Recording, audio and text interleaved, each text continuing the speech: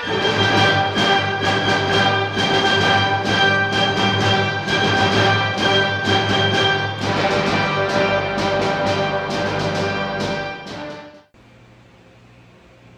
be advised that on today's episode, you will witness me, a man who doesn't really know what he's doing, attempt to make an aluminum leg hub. Viewer discretion is advised.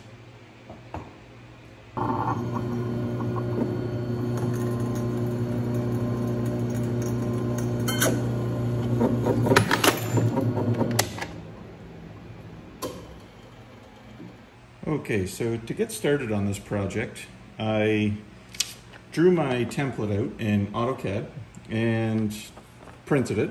And since it's pretty small, it's only 6.5 inch diameter, I was able to fit it just onto an 8.5 sheet of 11 or 8.5 by 11 sheet of paper and print it out. From there, this was an older template that I had.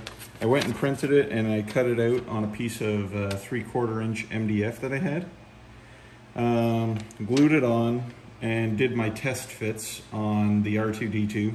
Found out that my bolt pattern was about 1/8 of an inch off. So the bolt pattern that I'm using is 5.5 or 5 1/8 inch in diameter.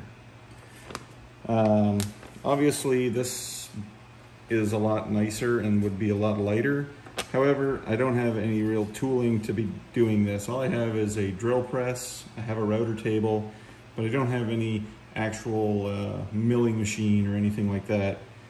So what I would recommend is just printing this out, and to cut the center out, I went and got a 4-inch diameter hole saw. So it's a bimetal hole saw, which is good enough for me. I think this was around $20 from Home Depot. And it did come with the drill bit for the center bore, which is nice because once you find the center of it, this will help you to guide all of your stuff in. So the very first step that you really need to do is, get your template set up and try and find the center of your aluminum that you've got. So because the aluminum's already the correct diameter, I don't have to do anything with that. So you can order pieces like this. It's 6.5 inch diameter, and it was a 6061. So if you watched my other video on making a dome plate, you'll see how I actually find the centers of this. So obviously if I had a lathe or something like that where it's always centered, it would be much easier to see, but I don't. So I'm going to do this the only way that I know how, and that's by finding a chord, which is basically just 2 points across, and then going from the center of that and drawing a perpendicular line. So it's pretty simple. So what I'll do is I'll try and find like a 4-inch chord. So again, I'm just going to use this ruler here. So it's got 4 inches. Well, let's use a 5-inch chord. It's a little easier. So from there we can kind of see, okay, I'll just make a little scribe mark. And then on that, I need to find 2.5 inches because that's the center point, which is right there. Okay, so it might be a little hard to see the scribe line. Yeah, almost impossible to see the scribe line. But trust me, it's there, I can see it, and it's the most important thing. So again, we'll just find any other point. It doesn't matter where you go on this, because by finding the center of that line and drawing a perpendicular line to it, it's actually going to create 2 intersecting points. And that 2 intersecting points is what we really care about, because that's going to be the center. So let me just kind of mark that. Okay, so now I'm going to take my triangle. I don't know if I can show that properly, but from there I'm just going to line it up on here as best I can.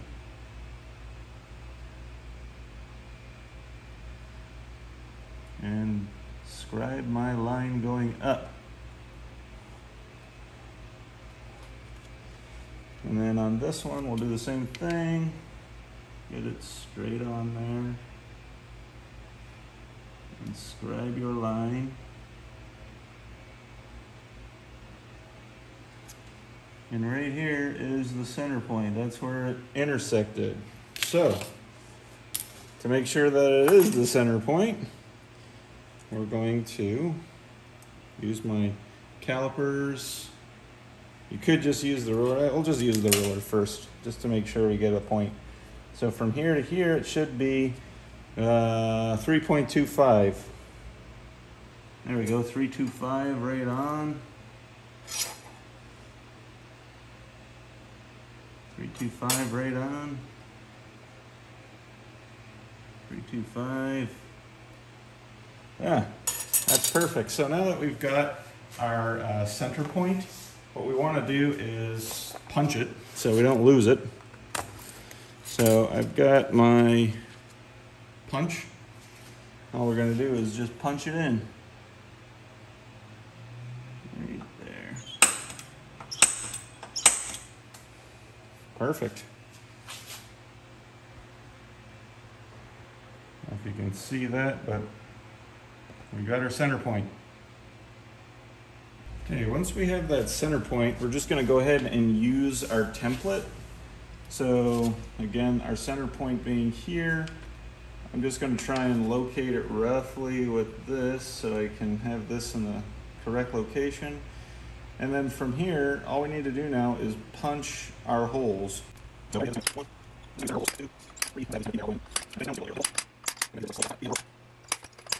we go. So now we've got our 4 bolt holes, our pattern, and we have the center part drill or ready to be drilled, and we'll be good to go.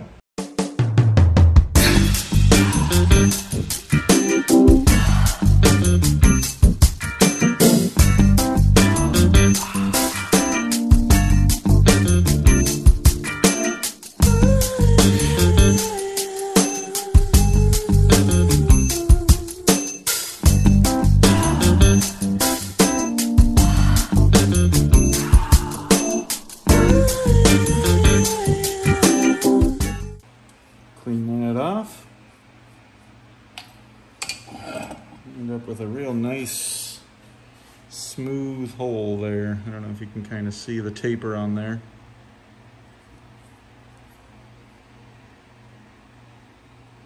So I have it set up now that I'm going to do the 4-inch hole. It has a pilot bit in it, so we'll use that to get it all started. If you remember from my previous beginning intro, I got rid of those really junky yellow clamps and went to a little bit more of a robust, metal C-clamp.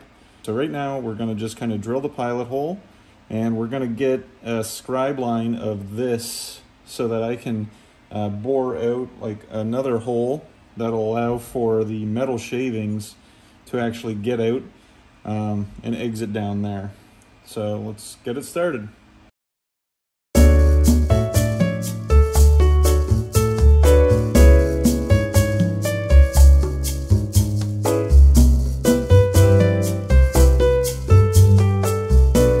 So we've got a scribe line around there now, so I'm going to swap out this bit so I can drill some relief holes.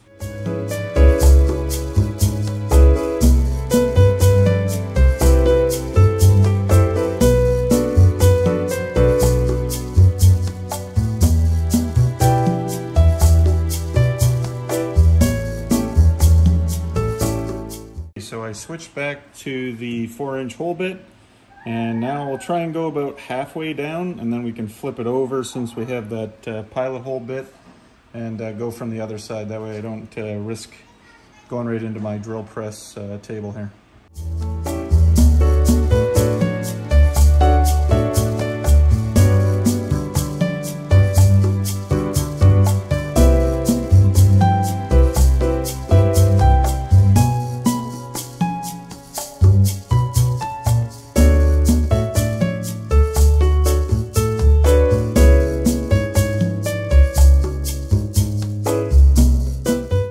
All right, so you can see it took a little while to really go through that thing. It probably took me about 10 minutes or so. A lot of cleanup, backing off because my drill can't torque through it. But we got a really nice clean hole. All right, so I kind of cleaned it up a little bit so you can see it's a little rough inside, but it's real smooth. I mean, once we sand the inside a bit, it's going to be real nice. You can see kind of like, where the parting line is here. This is kind of where the drill met up with the other hole, and you know, it's quite clean. So what I'll end up using is I made this little drum sander thing, which is just a couple pieces of plywood that I cut out and glued together. And then I just took a piece of 80 grit sandpaper, 80 grit, and glued it to the outside, and just stick this back into my drill press, and I'll go along the inside of it, try and smooth it down a little bit. And I'll also use my router, like just a hand router, to try and get that to be really nice and kind of give it a milled sheen on the inside. So the nice thing is that we're left with these big chunks of aluminum that we can make something else out of, maybe some leg buttons or something like that. But we'll get to that another time. So for now, what we need to do is just kind of do the final cleanup.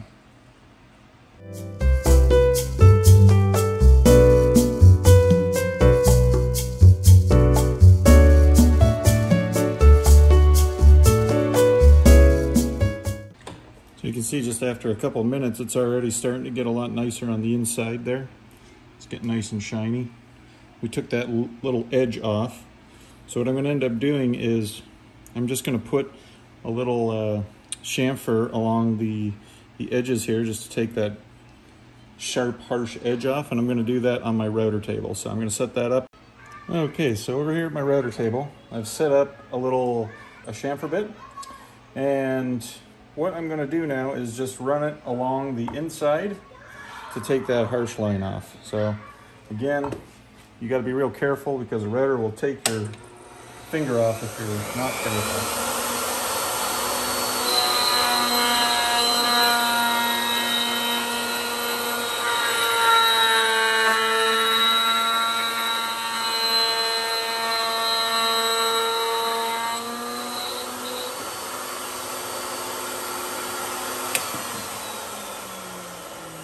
I don't know if you can kind of see, but we took that harsh line off and just put a little chamfer on it, similar to what we did on these holes. So we'll do that on both sides, and then we'll do the outside too.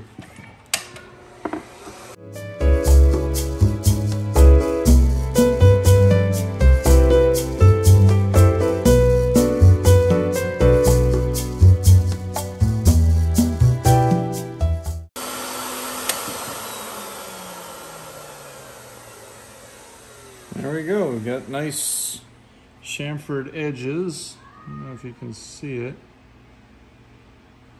Got it on the inside and out. So now we'll just do a lot of sanding and we'll bring this down so it looks all nice and shiny. And then I'll brush it up, get my brushed aluminum look, and we'll be done. So the last step in the whole process is just to sand it down a little bit. I started out with something really coarse because I did have a lot of like really big teeth marks on here. Now, I don't really care too much about the surface of this because it's going to be hidden, same with the other side. But I wanted to bring it down so it's roughly smooth. So I started out with a 40 grit, but on the outside of it, I started it with 180 grit. I don't know if you can see there, 180 grit. And then I just kind of bring the outside of it down fairly nice. And then I finished it off. I have like an 800 wet sand in here. So I did that. And the very last step is just to use my Scotch-Brite pad, and we'll get the aluminum sheen. So let me grab that and we'll do it.